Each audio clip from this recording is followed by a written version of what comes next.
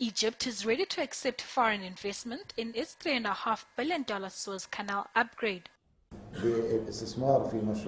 I would like to welcome all friendly countries to participate in the Suez Canal development project. We are going to work on this project in hand with an open mind, with flexible investment regulations that encourage investment in the Suez Canal area.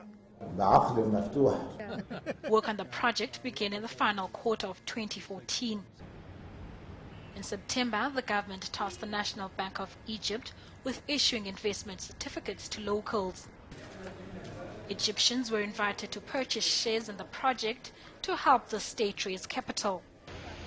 Thereafter, 6 international firms were contracted to work on the new canal. Currently, only one ship at a time can go through the narrow passage. Now plans are underway to widen and deepen the canal to accommodate more and larger ships. The government expects to complete the renovation by August this year. Once done, it's anticipated the canal's revenue will rise from the current $5 billion annually to 13.5 by 2023, doubling capacity from 49 to 97 ships a day. The Suez Canal is a major passage connecting the Mediterranean Sea and the Red Sea.